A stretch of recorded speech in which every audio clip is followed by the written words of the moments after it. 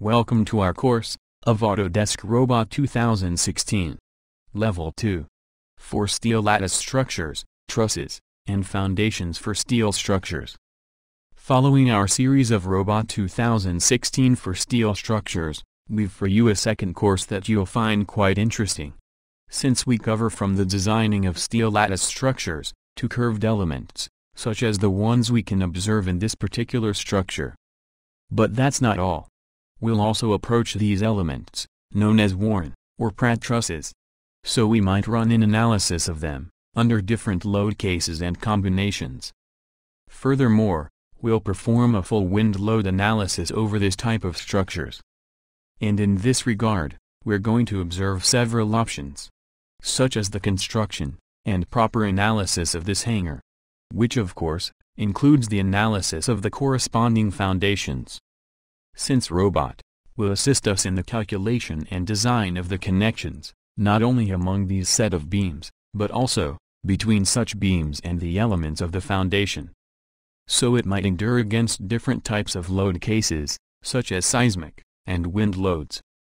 For instance, here we can observe a first series of analysis for our structure, such as those corresponding to the first case of dead load, and a series of load combinations acting upon the structure. Nevertheless, the first exercise we'll observe is the development of this Pratt truss, whose first analysis will help us to clearly understand the way Robot work with this type of components, thus allowing us to analyze not only more elaborate structures, but also accustomed to some of the program automatic assistants, which although valuable, do require of certain knowledge, in order to comprehend all the criteria that needs to be met by the software. Learning for instance which warning messages are crucial, and require the redesign of the structure, and which ones can be simply ignored. For instance, here we find a verification window, which allow us to carefully review each of the components in the structure, verifying for example the internal forces, stresses, and such. Since remember, in what concerns to the analysis of steel structures, there's two leading subjects. The first is of course the load bear by each beam, which actually is relatively easy to determine. And the second, the very important aspect of the connections. In this regard, we'll make a very close and careful analysis, so we can have the certainty that our structure will hold against the different stresses and forces. Whether our components are connected by bolts or welds, we must find the best possible solution in terms of both safety and economy, allowing not only a safe ratio of tolerance, but also an economically viable solution. But continuing with what we've previously mentioned, here we find what corresponds to the foundations of our structure, for which we'll verify not only the design of the overall foundation, but also the connections between this and the columns.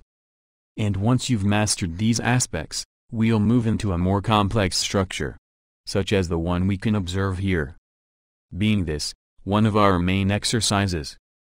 This particular structure exhibits quite a challenge, since it possesses a series of trusses, 24 meters long. So, we'll not only design this structure, but also subject it to all the corresponding analysis, for both the main components and connections. Furthermore, we'll perform a wind analysis over this structure, and that Robot will treat as a dynamic analysis, thus obtaining several load cases. Load cases that in conjunction with all of the other loads, will help us determine if both the main components of the structure, and the connections between them, are indeed capable of dealing with all the corresponding stresses, and resultant forces. Nevertheless, remember that these type of beams, aren't exclusive of structures like these, but that we also find them in big structures, such as truss bridges and similar.